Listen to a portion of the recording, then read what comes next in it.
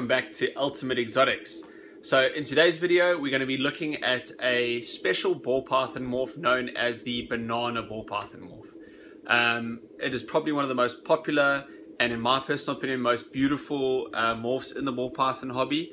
And so in this video today we're going to discuss or teach you a little bit more about this morph. We're going to have a look at everything it has to offer, and then we're going to have a look at some incredible mind-blowing banana ball python morph combinations.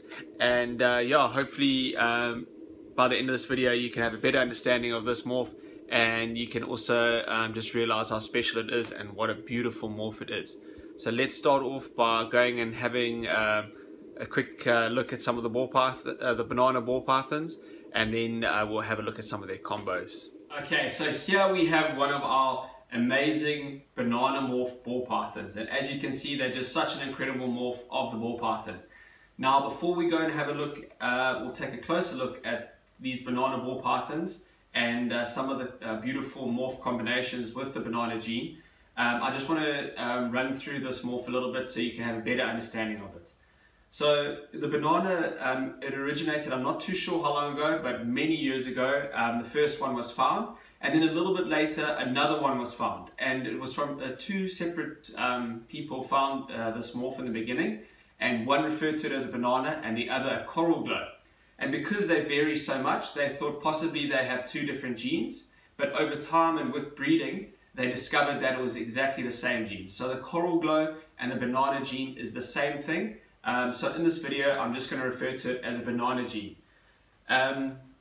So once they found the morph, they then had to try and breed it to figure out what it was. Is it a dominant morph?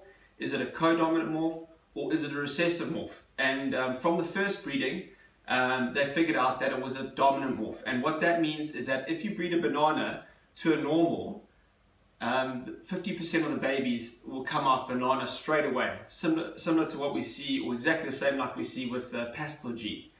And then after that they needed to, so that they figured out, okay, it's definitely a dominant gene, so then they had to figure out, is it also a co-dominant gene? And that with a co-dominant gene, it means that there is a super form, and they did prove that you can get a super banana. The only thing with the super banana, in my opinion, it doesn't look as good, as it is a little bit, it's quite dull compared to the straight banana. So in my personal opinion, I prefer just the normal banana and not the super variety.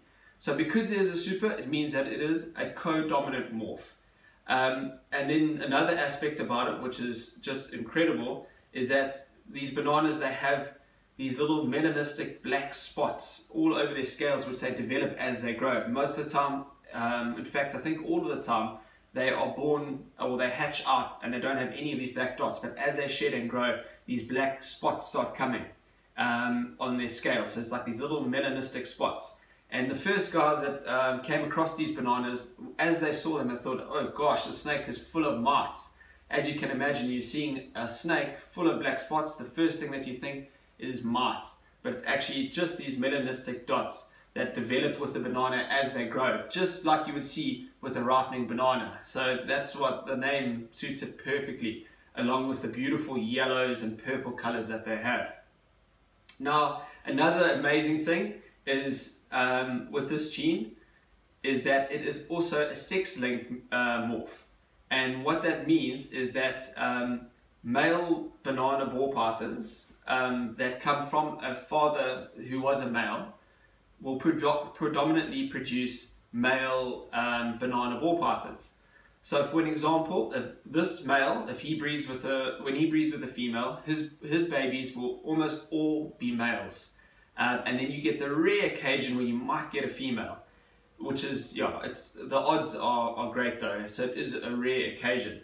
Then if you have a female banana ball python now, and she has babies, and she produces a male, he will be a female maker. So that little boy that came from the female will then predominantly produce females. So that's quite incredible.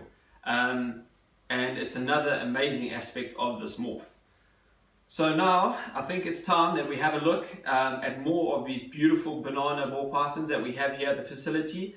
We have some incredible combinations with this gene, and we can have a closer look at this beautiful banana morph.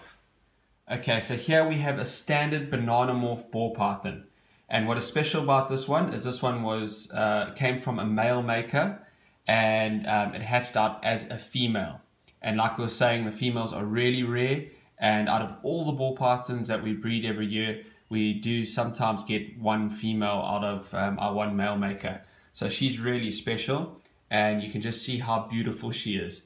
And what you can see now that she's about 2 years old, you can see those speckles or those black dots all over her. These like melanistic spots, which are really incredible. And like I was saying, it does look like mites, and it also has that effect like a ripening banana. Look at that speck on her head, it's quite incredible. And they do vary greatly, the banana morph. They vary as much as the normals vary. So some have less speckling, some have more, but it's such a beautiful mutation. She is just amazing. So now we're going to have a look at some of these banana morph combos. Okay, so here we have some hatchlings that we bred out this last season, and just look how incredible these banana combos are. They are just so beautiful. So what we have here, this baby over there, that is a spinner blast banana. So that is a spider pinstripe banana. So it's a 3 gene animal, just absolutely beautiful.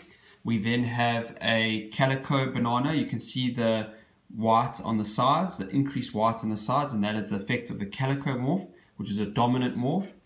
And then over here we have a spider banana, just a straight spider banana, and over here we have a spider Mojave banana. So you can just see how incredible these banana combos are, and they can just they have so much. The banana morph has so much potential in just making these incredible looking ball pythons. And this is why we love working with this gene so much.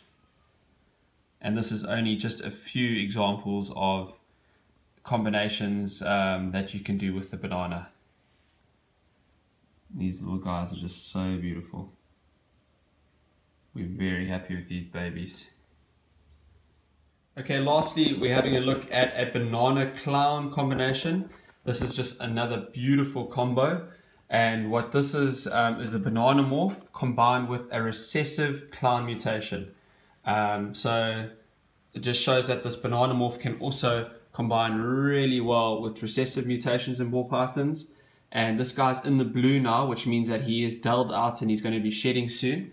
But I just wanted to show you just so you can see an example of how absolutely beautiful this combination is. And after he sheds, he's going to even be brighter and look more impressive.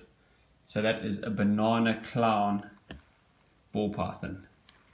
Alright guys, thanks so much for watching this video. I hope you managed to learn something more about these beautiful banana ball pythons. It is such an incredible morph, and I think it has so much potential, and it really, I think, has helped boost the ball pythons and the popularity of ball pythons as a whole. So yeah, I hope you liked seeing some of those beautiful combos. And yeah, in the future we'll definitely do some more videos on this morph. But yeah, thanks so much for watching this video.